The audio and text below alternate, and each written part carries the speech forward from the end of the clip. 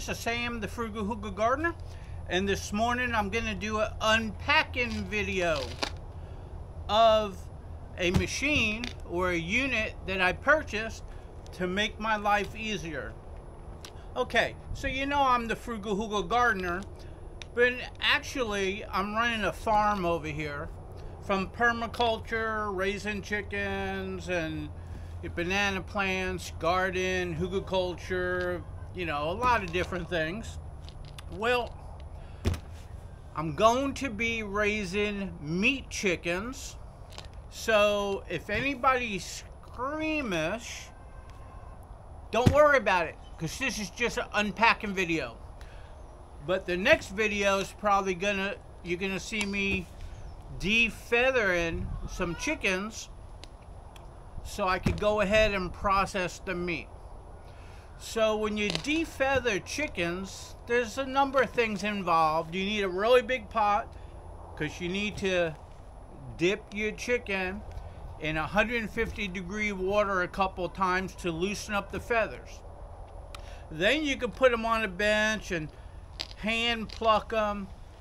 It takes like 15 minutes or so or longer per chicken. That's a lot of plucking. That's not my thing.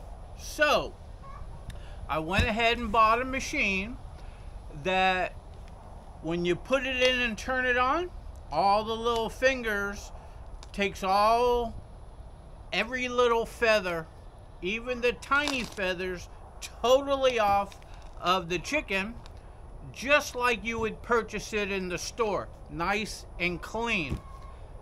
That's my style. This is the unit I purchased. Fingers crossed I could use it for many years to come. And this spring, besides raising my normal chickens, I'm going to purchase a good amount of meat chickens that I could go ahead and process, put in my freezer. I don't have to go to the grocery store and buy chicken meat anymore. And we all know chicken meat is sky high right now, along with all other food. So to buy little chicks that are meat chickens is the way to go if you want to process them. And you know, a chicken okay, let me say this. A chicken that's raised for meat organically around here sells for $7 and something cents a pound. That's like between $25 and $30 a chicken. I don't know what it costs where you live. You could put it down below. But over here, I called up a couple places, plus some people told me that's the going rate. So you could actually raise meat chickens and sell them at $7 something a pound, get like $25, $30 each for them. Or you could just put them in your freezer and save that money. And that's what I'm going to do. So let's go ahead and do the unpacking. Of course, I'm going to have to put it together too and see what it all looks like. You can see I'm bundled up. It's in the lower 40s today in Florida. Oh, wow, is it cold. But, hey, I'm an early bird. I woke up, had my coffee, and I'm out here to do this. Plus, life throws things at me. I went ahead to take my trailer to go pick up some scrap fencing off of somebody that's removing it. And I noticed that my trailer plate is not on the trailer no more. So who knows where that is. So I had to run down, buy a new plate. What is it? Like $36 to replace the plate. They get you every way they can. So in November, I had to pay my taxes on my house.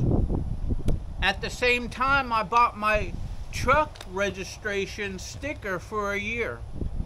Well, I came back, set it on the counter, or I don't know where I set it, but I looked for it all day yesterday and could not find it. They want $36 for a new registration. So I said, oh, let me go home and look for it. Because I know I paid for it when I paid my house taxes.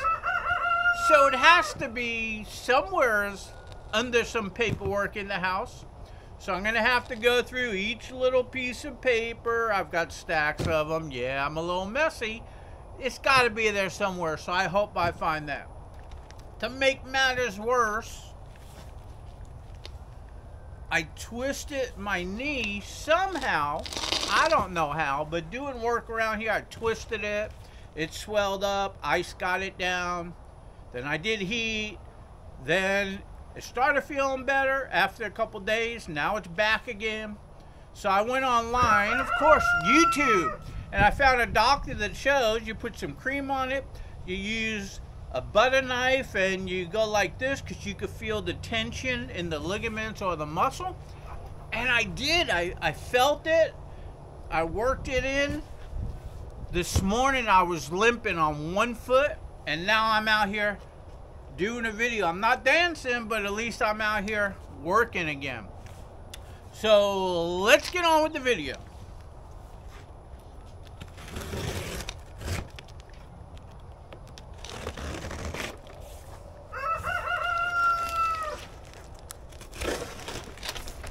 Okay, this is a real big heavy box. So I dollied it. It's heavy and it's big and bulky. As you can see, the box came and they got a piece of it open over here and it's punched in. Hopefully they did a really good packing job.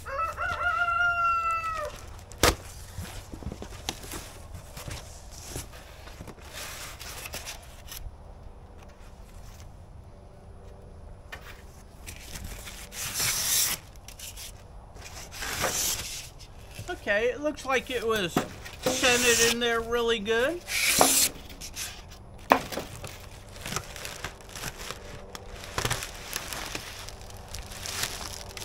Got some nice bubble wrap. I like this. Look, it's tubes. It's not the little squares. I like that.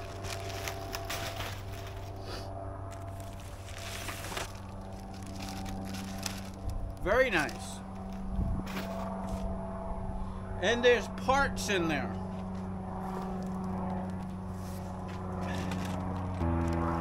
Bolts and even a water nozzle. I like that.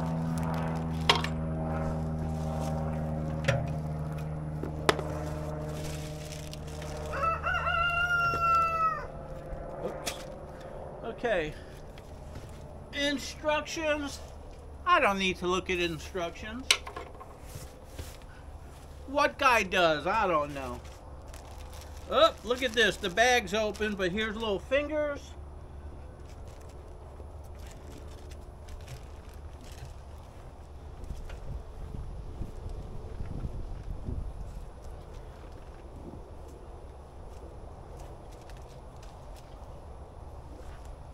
Okay, I'll show you them, but these are little fingers, and there's extras, I guess.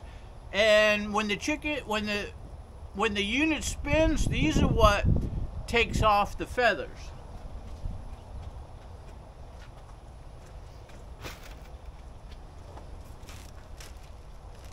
I don't know what happened to that.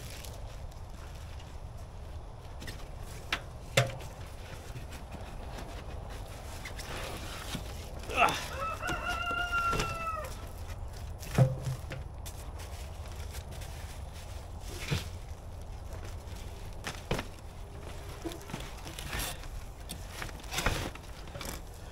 Okay, I'm gonna have to get something so I can flip this over and put it on the ground, because I don't want to go ahead and scratch it up. So I'll be back.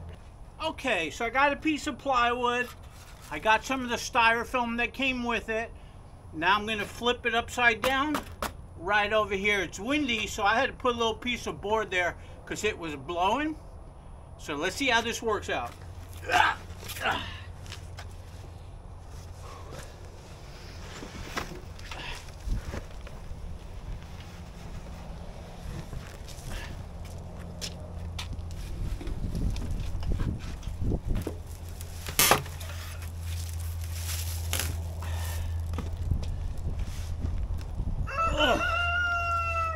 Okay, I'm struggling with my knee, so forgive the moans, because it's flexible right now. Remember, I was limping on it. I couldn't even put weight on it this morning, but that doctor's tip worked. So, the reason why I put it upside down is I'm going to have to put legs on here that has wheels. So, it's probably in here on the bottom. Ugh.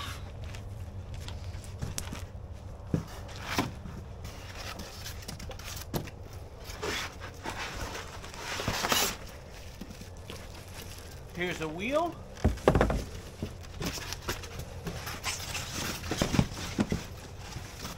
Here's another wheel.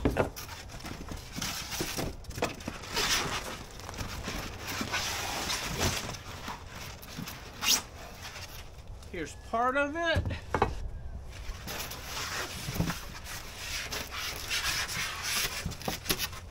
There's another part.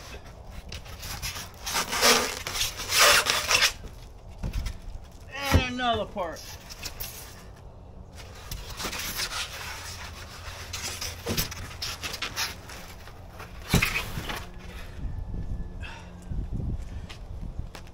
Okay.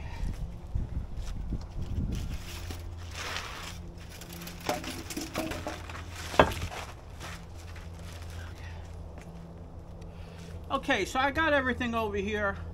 So now I can start putting it together.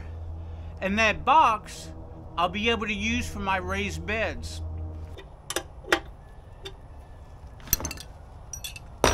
Okay, this should have it. Let me flip it up.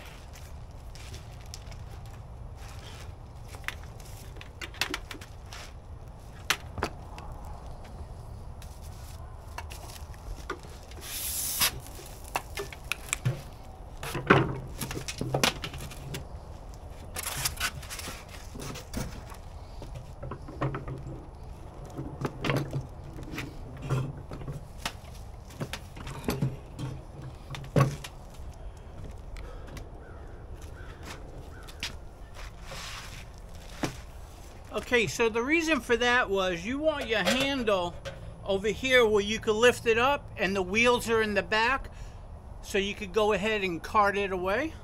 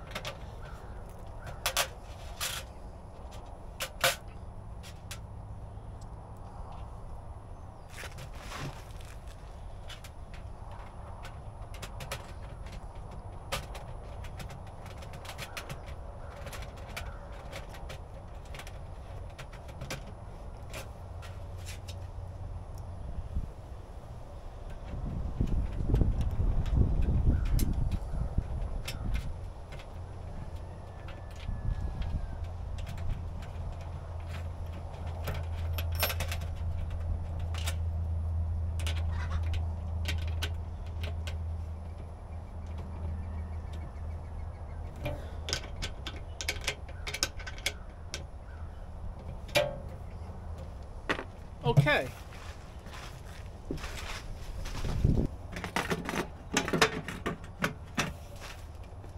Line everything up.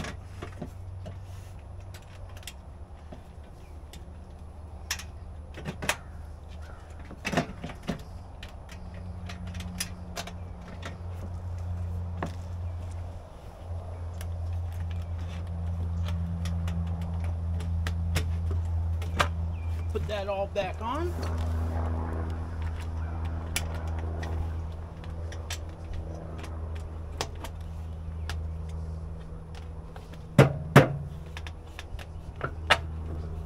Okay, so now you can grab it here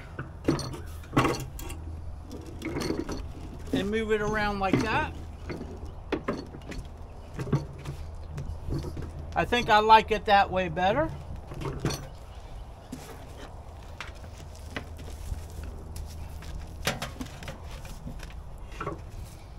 And once again, that's what the inside looks like. The chicken's gonna hit this and those, and the feather's gonna come off. Okay, so what's also nice about this goes on the bottom. When this is spinning and the chicken's in there, the feathers are coming off, you're going to put the water hose in there. The feathers are going to come down out here and go into one pile. I'm going to put a bucket under it with holes so the water goes out and the feathers stay in a bucket.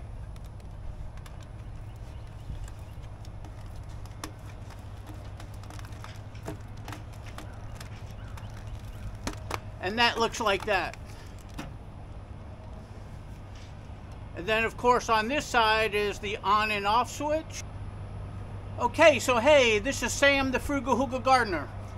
I went ahead and did an unboxing and put together my defeathering for chickens unit over here that I'm going to use to go ahead and defeather my chickens so I could go ahead and process them and have chickens in the freezer so I don't have to pay the outrageous prices that are at the supermarket. So with that said, hey, I hope you enjoyed my little unpacking and assembling. Even though I did it trial and error without the instructions, I got it right. That's usually the way I do things anyway. Give me a like, give me a share. Subscribe to my channel and you'll get to see me processing chickens soon enough. See you soon.